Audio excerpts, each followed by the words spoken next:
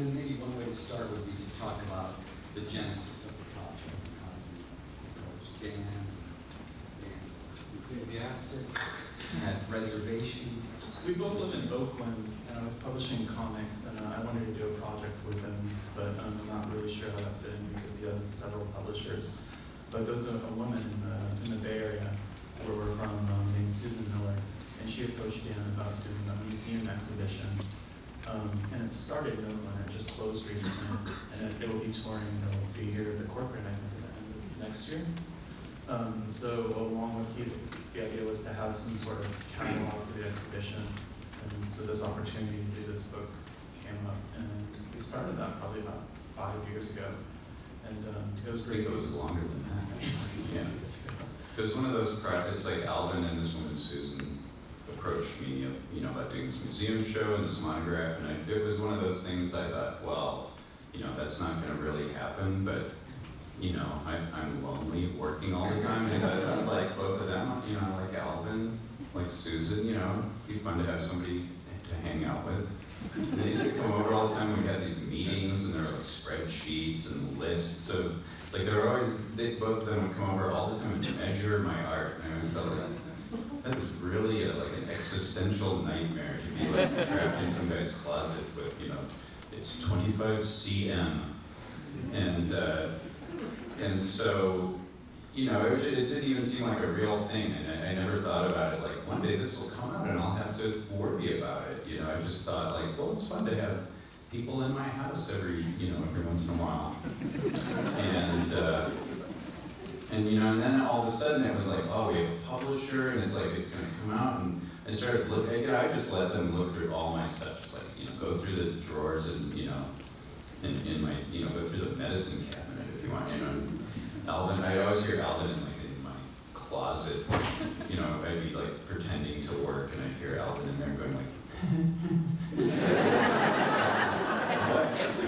you know, I always think, oh my God, what did he find, you know?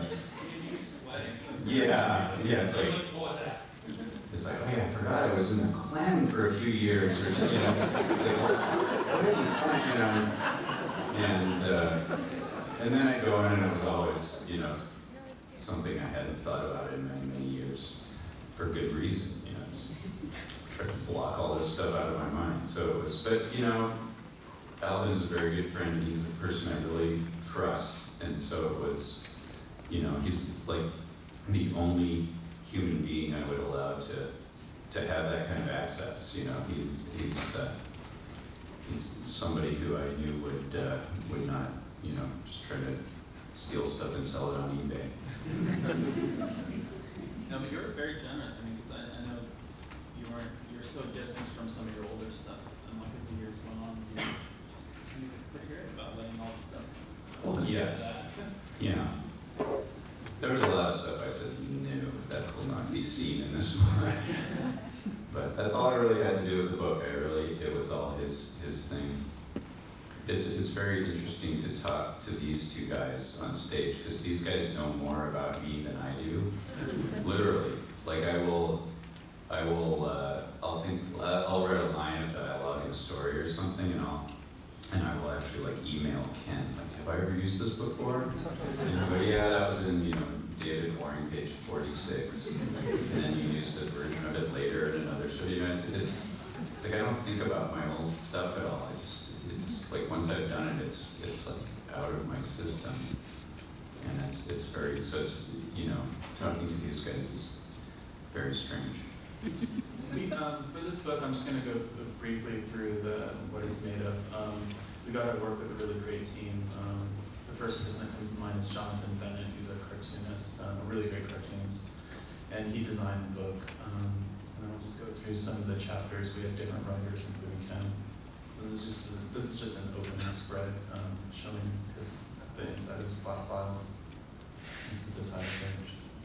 And then the picture of Ken.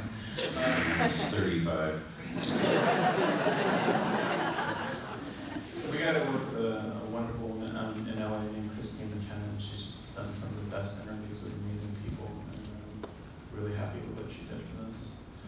And then this is Ken, a smaller piece of Ken's that was just on the 8-ball era when he was doing the comics still.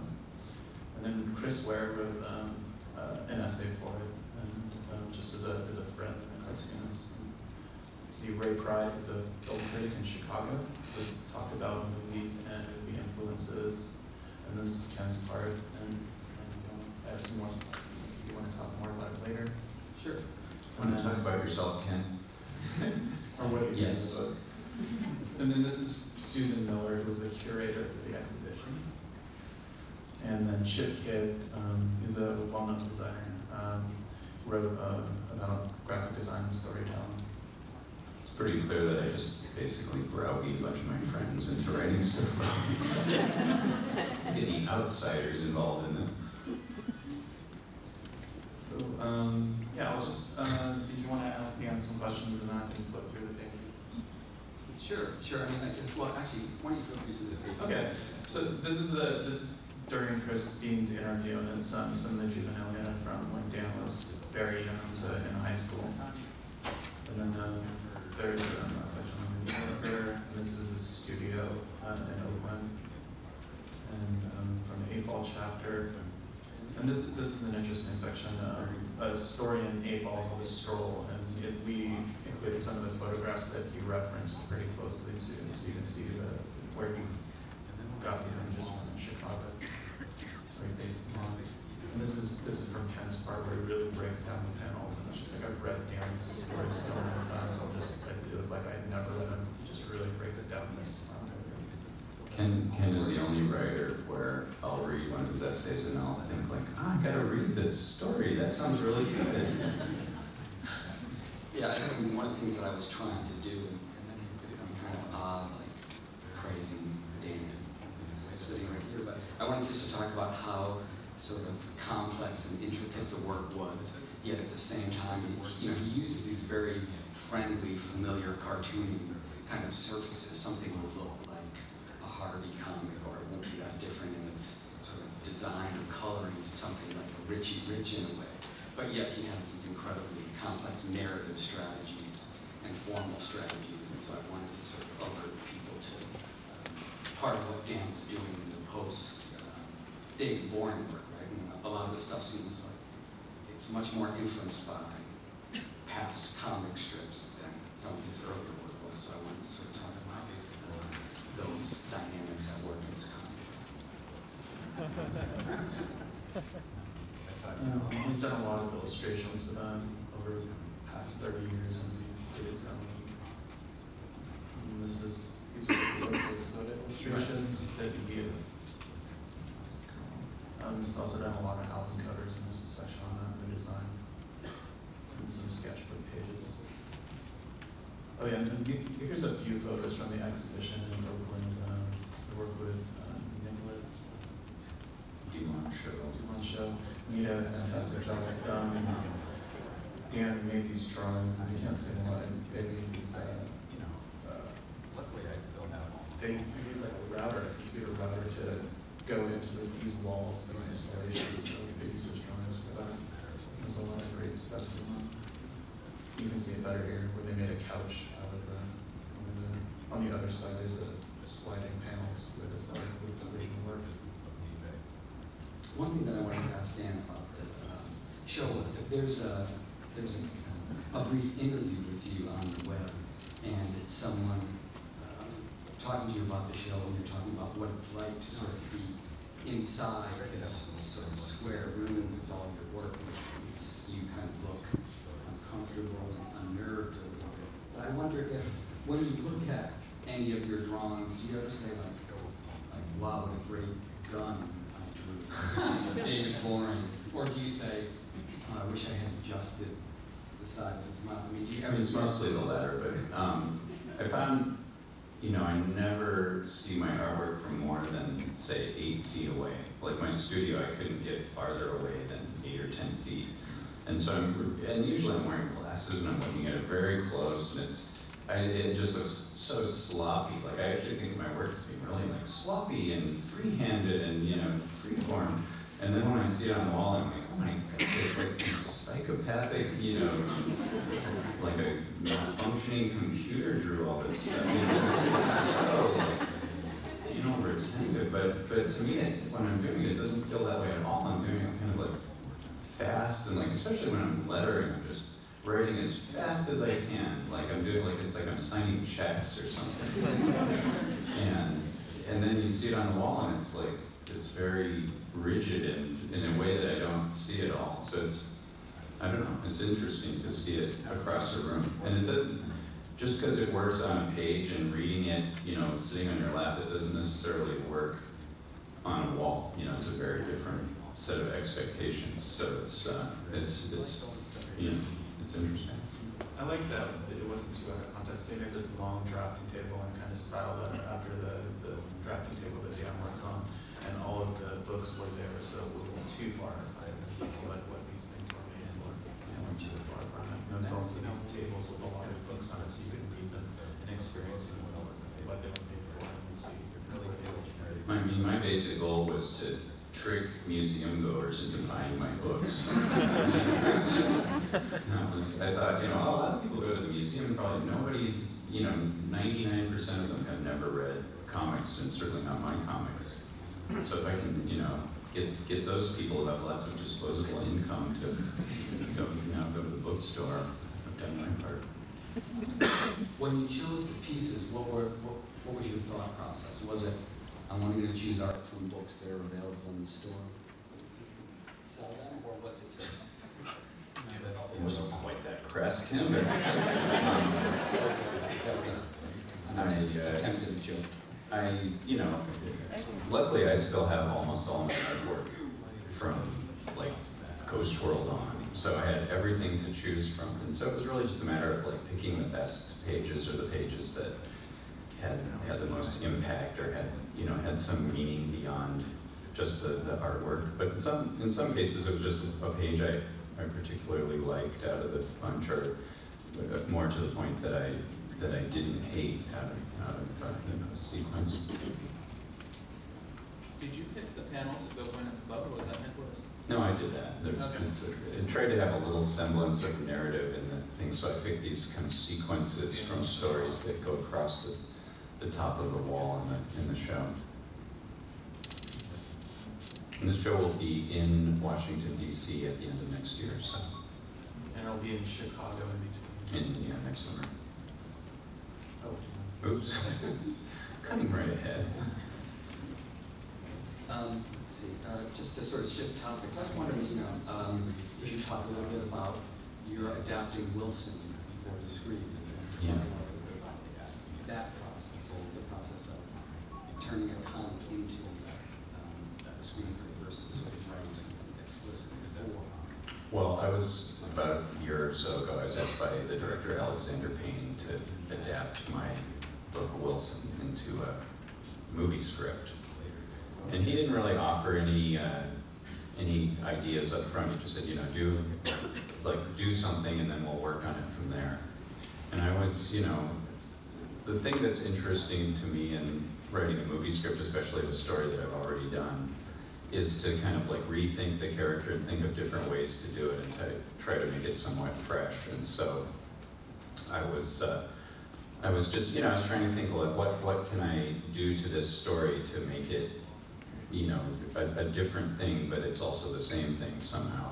And I wound up writing all kinds of different versions of it. And he read it, and he liked all the stuff I'd written, but he was like, I just really love this book. I really want it to be this book. Like, how can you capture that? And I kept going back to the book, and I wound up almost cursing myself. It's like, this asshole cartoonist, I have to follow this. And then, we kind of came to a synthesis of the book and what else I had written, where it really feels very much like the book, but it's also very different in a lot of ways. But it was a really interesting thing to have somebody treat your work that sort of biblically, like, you've left out this little thing, and I think, I wrote that, sitting in my underwear at 10 in the morning without thinking about it twice. It's a very strange experience. The book is drawn, like each of the pages is drawn in a different style. And was there any sense of how you would try to capture certain shifting scenes or moods, or did you just leave that up to director. You know, that's not a writer's job, really. You know, directors have told me that anytime a writer writes, you know, like, you know, the guy looks up at the sky and there's an eerie purple light, or so they'll just like cross that out. You know, anything like where a writer is trying to be descriptive is just, you know, that's not their job. But I don't know, he and I sort of discussed, like, you know, how could we reflect the shifting styles, and we decided that's not really appropriate for a movie, I think. And so it just seemed really corny. You know, I think reading the comic, nobody notices the shifts after a while. They're like, oh yeah. Yeah, I'm not sure I've talked to a number of people, and when Carol Kino interviewed the New York Times, she said she had read through the entire book and didn't notice that you were shifting at all. And that's Yeah, it's like when she got to the end, she's like, wait a minute. Here he has a huge nose. And is that, I mean, when someone reads it that way, does that feel like a little bit of a triumph for you, like you've done something, you know, that you, not that you've gotten something over on something, but that you've been able to influence people in a way?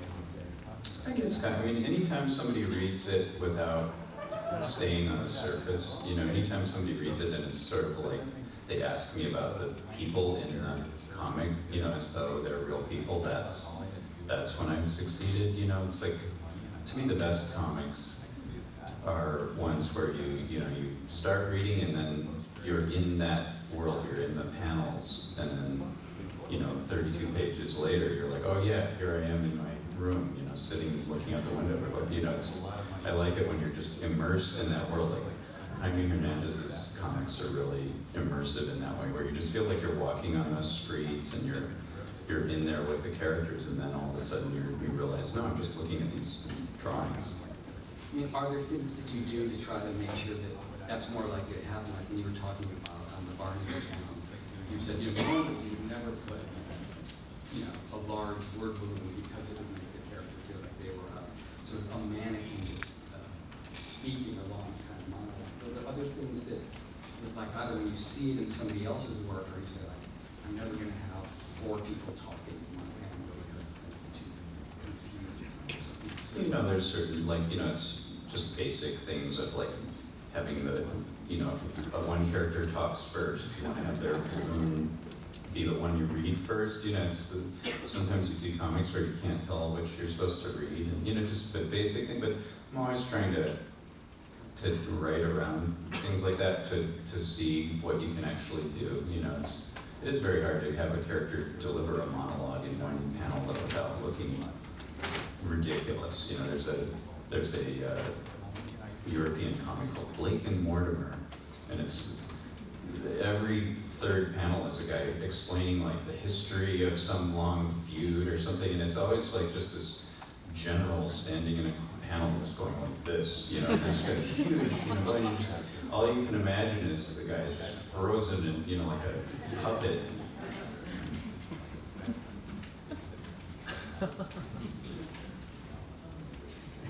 Alvin's done. He's checked out. It's on his next book. I had a quick question about how do you choose commercial projects like you did a lot of art for this kind of very interesting club in Paris called Monograph. Everything from signs and logos to pizza boxes. And how do you... Originally, I was contacted by this French-speaking guy who ran this club. They had allowed David Lynch to design a nightclub in Paris. It's like the Club Silencio, and I had been reading about that literally like days before this guy contacted me. He said, you know, we're doing this club and we want to have characters that look like they're out of your early 8-ball comics. I thought, has he like actually read my early 8-ball comics? And I said, you know, I want to make sure, you know, do you know what you're talking about? He said, well, my favorite of your characters is Hoagie Babe. I want them to be like that. And I thought, well, okay, I could go for this. But then the language barrier was so strong, the guy, basically, I thought all I had to do was draw a poster for the money, and I thought, okay, well, I can do that. And so I did the poster, and then he was like, and now you have to do the napkins and the pizza boxes and the blah, blah, blah. It was literally like hundreds of things, and I was like, what? I thought it was just a poster. It was a lot of money for a poster, but so it was like spent many months after that trying to do all this other stuff. But it was kind of fun. It's fun to do stuff in Europe that you never have to see because it's just you don't even know what it is really. You know, for all I know, like everybody hates me for doing that, but how would I know? You know, it's like doing a logo for Walmart or something. You know? I remember that in interviews you had talked about wanting to design things like tile boxes. I love that idea of being, you know, having that kind of applied art. I like to go in the grocery store and buy everything just based on the design of the product. I have lots of food in my pantry that I'll never eat because of that. So, this is your first SPX. I was wondering if you had any favorite convention stories from the past. Favorite convention stories?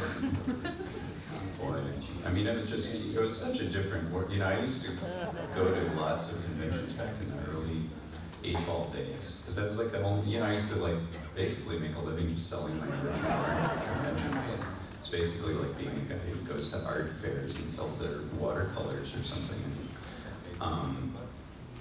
And I was trying to think, you know, when was the last time I was in a thing like this where you're like trapped in a hotel? Like I haven't left the hotel today. And I was thinking, like, it was back when they used to have this thing called the Dallas Fantasy Fair in Dallas, and they would invite people like me and the Hernandez brothers and Robert Crumb, and you'd find yourself like, you know, just sitting with Art Spiegelman and all these guys in the middle of the crummiest like Marriott hotel in Dallas, where nobody was interested in us. We had like 5 people come. We used to do this every year. There was this couple, an elderly couple who would bring banana bread to all our that was like the highlight of the thing. And so it was just such a different world. The only reason you'd ever go to a convention is there'd be some crazy guy who thought you were going to draw fans and they would fly you out and then they'd be sorely disappointed. Do you miss that world in any way? You know, it's fun to think back on it, but I'm not sure if like I was invited back to the Dallas Fantasy Fair. Yes, I've got to go. Another thing I was wondering about, are there any, sometimes your characters get such sort of diametrically opposed reactions from fans. Some people will say, oh, Wilson is me, and I love him, or Wilson is such a jerk. Do you feel like there are certain characters that, like, if the people just want them? I feel like it's always 50-50, like half the audience is with the character and the other half is against them. And I'm always sort of ambivalent about, you know, I've never done a character that I really hate. And most of them I love in some way. Like that's my goal, is to find a way to love them by the end of the story or the end of the book. But, you know, but I can certainly see that, you know, that they're off-putting in many ways. But Wilson was a funny one, because the people who really hated Wilson most were like the closest to Wilson. Like they were those who made Wilson seem like a plausible character. If there are people like that, then Wilson is, you know, is a realistic person. I like Wilson right from the beginning, though.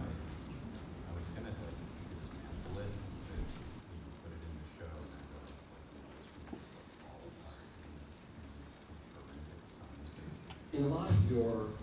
Alvin was like playing like video poker. This was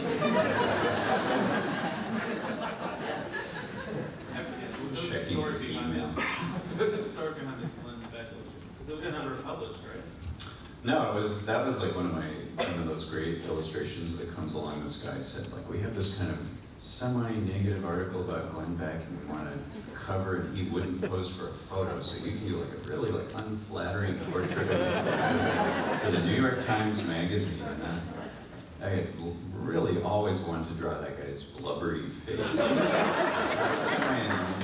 Every time I used to see him on TV, and I could really draw that guy. He's got like the buck teeth, and he's just so easily drawn. Actually, the guy I really would like to draw is Jerry Sandusky. Like that guy was exactly like one of my characters. But, so I thought, oh, this is going to be great. You know, I can sort of subtly make him look like the creep that he is. And I finished the illustration, and they go, oh, it's great, everybody loves it. And then and I get an email, and it's like, well, I think Glenn Beck might have seen the drawing, and he decided to pose for a photo instead. So, sadly, it was not used. So, and now, I thought, like, well, maybe somebody else will do an article about Glenn Beck, and I can use that. But no, he's sort of, I think he's kind of over it. Yes. When you did the happiness poster for that Todd Sullivan, you had to, there was a lot of redrawing of the faces in that, wasn't there? Well, that was it. Most of the time you do a portrait, and that's, you know, the only person who has to approve it is an art director. But when you do a movie poster, every actor has it in their contract that they can approve their likeness on the poster.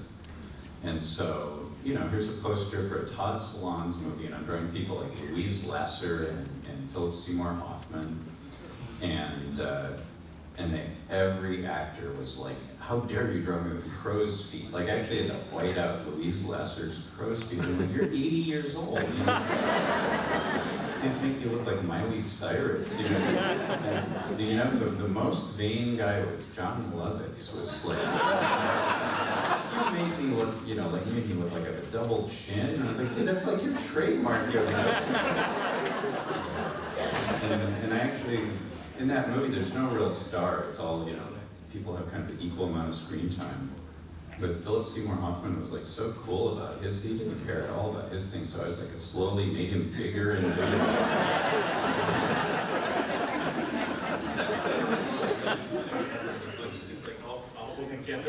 Yeah, I wanted to like, the original has like pasted on stats and all these redrawings and stuff, and it's literally like this high if you look at it from the side. I was gonna like dismantle it, put it in the show, and I realized like, no, it's gonna just like fall apart. And I need some forensic scientist to deal with it.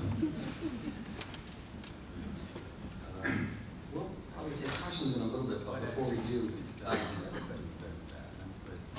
wanted to ask you about strange interview scenarios that you've been involved in, and if there are any that you want to share with us. Strange. Well, this one. The witch. Oh yeah, that was a good one. Where I got one of the people who was doing publicity had got me an interview with some film magazine, and I thought, okay, I'll talk to the film magazine. And the guy is like, so you're working on any films? And I was like, yeah, you know, I might be doing this thing with Alexander Payne. And he's like, oh, I don't know who that is. You're like a film magazine? I was like, he's like nominated for a lot. He's won the Oscar many times and did this movie, The Descendants. He's like, I've never heard of that.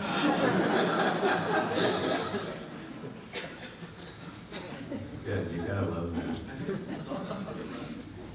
No, I never saw it. I think it's probably just some guy calling back. That was the thing I learned years ago, is that it's very easy to get an interview with just anybody. Like, you could get an interview with like Gwyneth Paltrow easily, just to say, just like start your own website, do a couple interviews with anybody, and then just call up some publicist and say like, yeah, I'm doing it for this website, and they don't check. I've done interviews with so many people that I know just like were pretending to record it, and then went home like, I complimented you, talking to you for an hour. That's what that story in the Book of Other People is kind of about, like Justin. Yeah, that was sort of based on a guy who was like that. But I did an interview recently with the Guardian newspaper in the UK, and it was an email interview, and you sort of learn to be generous in an email interview, you know, because you could just very easily answer in one-word answers, but you learn to, you know, try to turn it into an interesting couple of sentences so that it looks like a real interview, you know, because if you're talking to somebody in person, you tend to be a little more voluble, you know, and so I did all these anecdotes, and I remember, you know, it was all these kind of stupid, rote questions, like it was, you know, if you could go back in time, what would you do? And I said, you know, I said something like, I'd like to say go back and kill Hitler or ascertain the divinity of Christ. But in reality, I would probably go back to my childhood and, buy a bunch of the stupid toys that it was something like that. And I had a bunch of long answers like that. And then when the interview came out, obviously the format was that these are very short answers. So it said, if you would go back in time, what would you do? And it just said, I'd like to kill Hitler.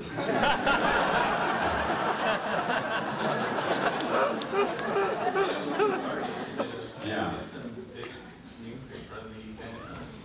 Yeah. Any answer with Hitler, you would get a little more caught. Well, and somebody said, like, everybody says that. And I said, well, probably they did the same joke I did.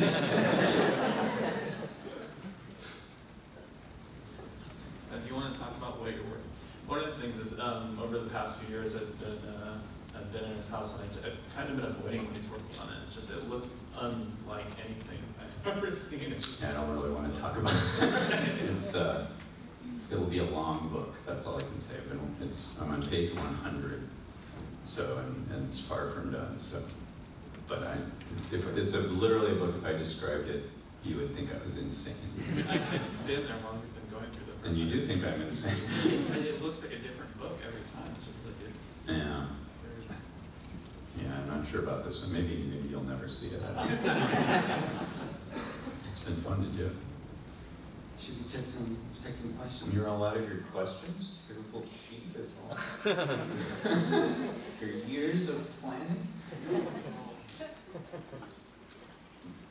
Oh wait, let's. Oh wait. Oh yes, we should mention this. Ken Parille's book. Do you want to explain what this is, Ken? Yeah, actually, this is coming out early in 2013, and it's kind of modeled after like the Norton critical editions of famous works of literature. Like we have a book about Moby Dick, which would have Moby Dick, and all sorts of essays and stuff about it. And I wanted to do something like that for Dan's work, so I put together the Dan Clowes Reader, which has the full story of Ghost World. And it has essays about Moby Dick, which Yes. is really That makes sense.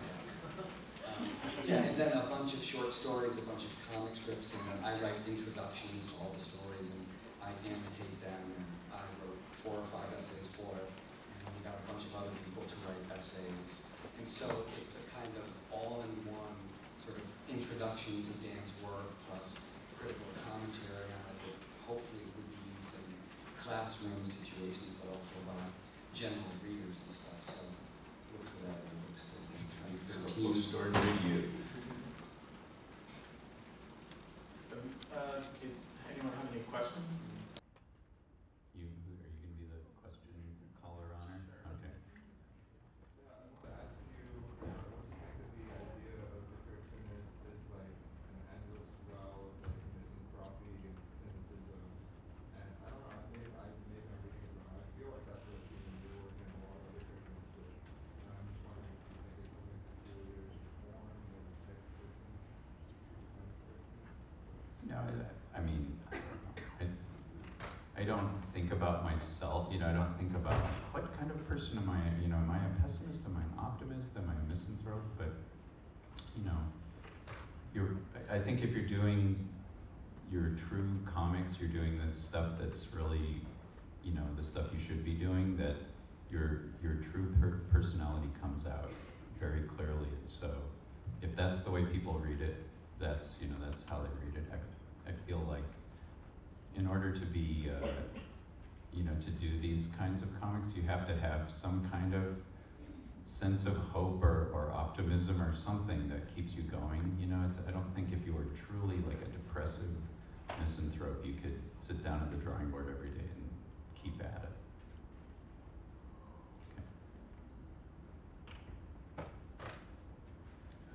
Back there. Ken mentioned briefly earlier how you change styles very often, in your most recent work, like in Ice Haven, and you break down stories into vignettes. that have those different styles. And I can see where, as an artist, that could help keep it fresh and new, the story as it goes along. What do you think it does to the story and for the reader? You could tell me that better than I could. I mean, to me, the great beauty of drawing your own comics and having absolute control over everything you do, and you know, lettering and doing all that stuff, is that it's all filtered through this one personality. And no matter how disparate you get in the ways you approach it and the styles, it's all kind of brought back into focus by that fact. You know, it's like, I think of it like when you do a watercolor painting and you do an underpainting, you know, that's like all blue, and then you paint over that, and it gives this sort of a cohesive unity to the painting. And I feel like that kind of strength of personality gives it that, and that you know, I have to sort of hope that that's the case, because otherwise I'm not sure if it is cohesive. But to me it feels like I'm trying to respond to each moment and each page with its own kind of particular focus that applies only to that moment or page. And I think that's that feels right to me in those particular stories. Right here in the green shirt. I was hoping you to talk about color, like what kind of thought and how much thought goes into your color schemes, and how do you, because it's so distinct, and also how do you layer it in, how do you actually physically color your work? Well, the coloring, that's the only part of the process I really don't enjoy.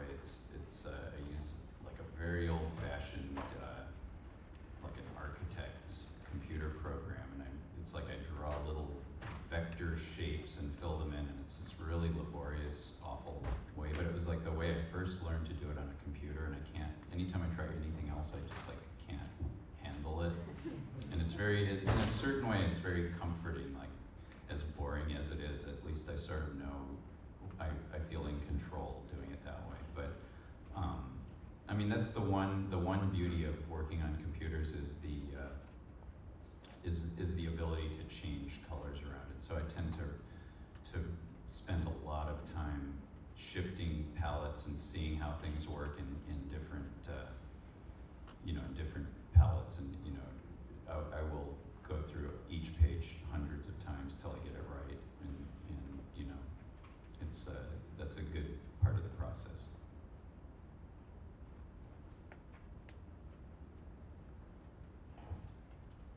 Get over it. I was wondering what your studio environment is like. How is it set up, and do you like it? Do you have more space, different kinds of tables? Well, I have the drawing table that I bought when I was 15. It's like this really ugly 70s drafting table, and for years I thought, like, I've got to get a really nice like wood drafting table. But then I thought, like, I could never draw comics at any other table than this. Like, I've never drawn a single page at any table but this one. And so I have that in my room. But at a certain point, I realized, like, I'm spending a lot of time in this room. You know, like literally, like, you know, especially in the early days, it was like 70 hours a week, just like sitting in this room, you know, churning out the pages. And I just decided, like, I should make this room really nice, you know, because usually it was just like stacks of papers and books on the floor. And so I have this real concerted effort to like buy nice furniture and like, have my books all set up perfectly so that it feels like, you know, like I have a nicely decorated prison cell or something. Actually, like outside my studio, I have a painting I bought that's art that some prisoner did in like 1950, and it's like literally a guy like sitting in his cell drawing. And it's every time I go in my studio, I see that. Yeah, brother. Yeah, I was lucky to go with the group yesterday at the Library of Congress to look at some old scripts. I was wondering, I asked some of the other cartoonists, but not you, whether you have considered maybe what you're going to do with your work, whether you're going to donate it like to institutions like the Library of Congress, or where do you see your original artwork ending up? Do you care? You if you can't hear, he's asking what I intend to do with my original artwork when I pass on. It's a slightly ageist remark. You know, it's all I think of is, you know, like, how will it best benefit my son? You know, that's like, I really think, like, you know, do I want to stick him with it? Do I want to get rid of it before, you know, I have, sometimes, you know, I'll have this vision of my son at a dumpster just like throwing paint. So I'd like to maybe avoid that moment, so I don't know, but it's one of those things I'm avoiding thinking about. Right over here. Yes, talking what you said about earlier about consumer packaging, I was just wondering how you got involved with OK Soda and if you ever want to do something like that in the future. Nothing like that will ever happen in the future. It was one of those things that came along and it just seemed like this, how could this be? Like this ad agency called up and they said, we want to do this packaging that's really like downplays the product and is actually really downbeat and kind of admits that it's all just a big scam. And, who are you working for? And I said, Coca-Cola Corporation. And yeah, another artist, Charles Burns. Oh, there he is, yeah. He, I remember he and I talked on the phone after that, and we were like, that's never gonna see the light of day. This is like the most, you know, 'cause as an illustrator, you get a lot of offers for stuff, and you just kind of know after a while, like, this will not see print. And so I sort of thought, like, well, this will, you know, could do this and make a little money. They still have to pay us, and then we'll be able to tell this funny story that we did this product. And then it actually came out, and it was like, it was such an odd, remarkable thing. But I think it actually lost more money for the Coca-Cola Corporation than New Coke even. It literally lost millions of dollars. So I just think I still have a lot of street cred because I really damaged a corporation, man. Yeah, do you want to talk just about what your daily work ritual is like? Or My ritual. routine? Try to kill some of the neighborhood children.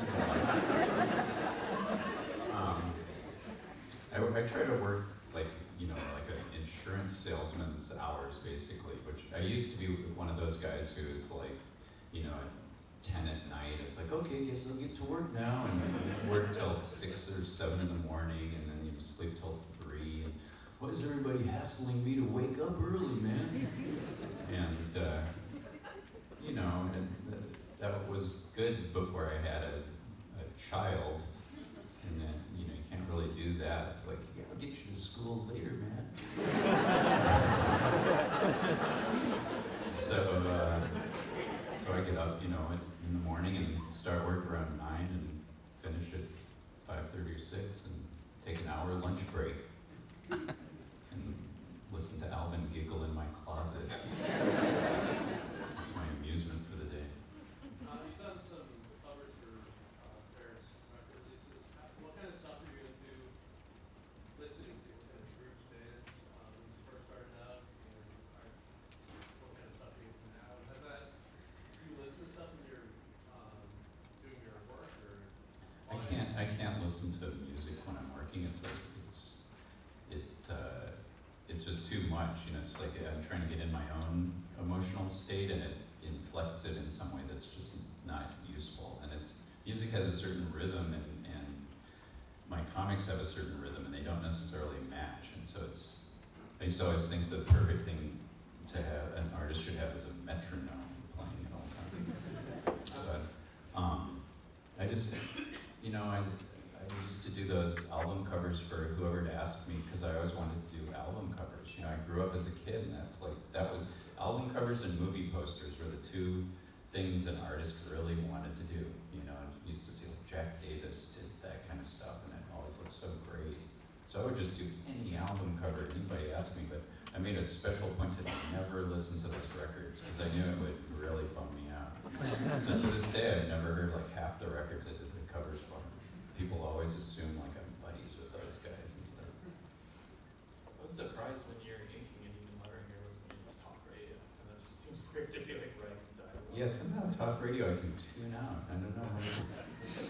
Yeah, it is like a metronome.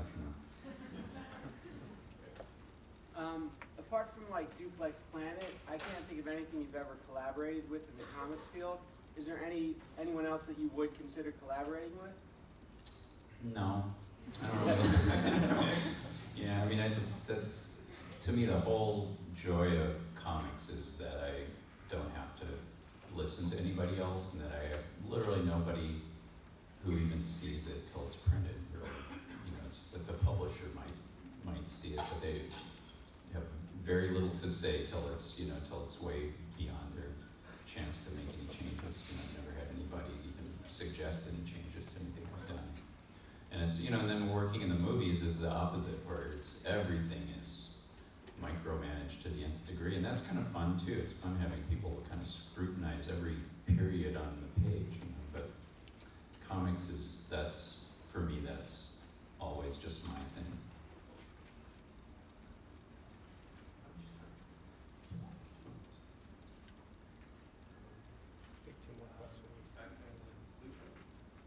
In the process of putting this book together, did you sort of rediscover things about your own work, or sort of learn things about your work or yourself that you hadn't thought about before, hadn't thought about at all? Yeah, definitely. I looked at a lot of stuff I hadn't thought about in years. And it's, you know, I've been doing this professionally for over 25 years, and that, it doesn't seem like that. You know, I walk around here, you know, in the hall, and I look at all these 24-year-old guys, and I feel like, oh, yeah, I'm just like their age. You know, you feel like you're sort of the same guy you were back then, and then, you know, you think, yeah, I've done a few books, and, you know, I never look at the books, or, you know, I see them on my shelf, and it's like this much, you know, that's my life, is this, you know, like 9 inches of space on the bookshelf. And you start to actually look through it and look at the pages and look at all the stuff, and it's kind of overwhelming, you know. So it's like, oh yeah, I really did like sit in this room for years and years and crank out a lot of stuff, you know. And it's in a way you feel, I feel like, wow, you know, I've done something, but in a way you feel like, oh my God, I should have, you know, joined the National Park Service or something. Take a couple more. Back there. The movie Ghost World, how much input did you have into the script, and what is, could you talk a little about being involved in producing a movie from your comics? I mean, I pretty much, you know, I wrote most of the script for Ghost World, and but it's, you know, I mean, writing a movie is still not being in charge at all. You know, a lot of things are changed, and you know, nothing looks the way you imagine it's going to look. You know, when I'm doing my comics, as I'm writing out an idea or something, I know exactly how it's going to look. You know, and I can try my best to realize that, and often I fall short, but I at least have that vision of what I'm doing. And in a movie, it's always interesting to see how somebody else sees what you're writing very, very differently. Was it Terry Zwiegoff's idea to make Seymour somewhat Art Crumb-like or Robert Crumb-like? Yeah, well, it's funny because both Terry and Crumb see that character was based on Terry's cousin, who's sort of their role model, I think. They all talk with the same weird drawl. It's very strange that they're all, you know, it's like they're all like inbred hillbilly cousins or something. But yeah, no, it's, I mean, all those guys, Terry and Crumb, they all have like the identical little record rooms with the hardwood Gustav Stickley shelves filled with 78s in green, you know, matte paper, and it's a strange little world of 78 record collector nerds. Just quickly, if anyone's interested in the modern cartoonist book that we worked on, Abrams isn't here, so the SPX group have it, and both Dan and I will be signing it tomorrow afternoon. And Mr. Promotion. Alvin gives you the hard sell. And I'll also be signing it electronic order. I'm not sure what time, but for tomorrow as well. I think at the end of the day. only take one more question. The pressure's on.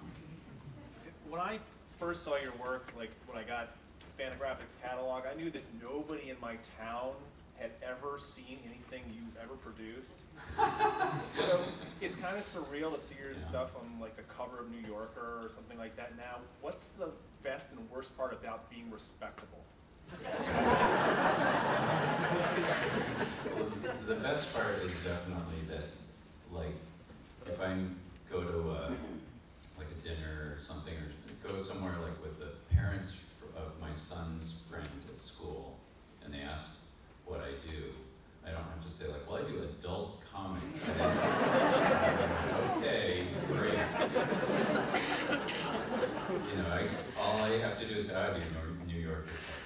And you're like, oh, that's fantastic. You can just see them light up. That's a real thing. That's great. And you don't have to say any more than that.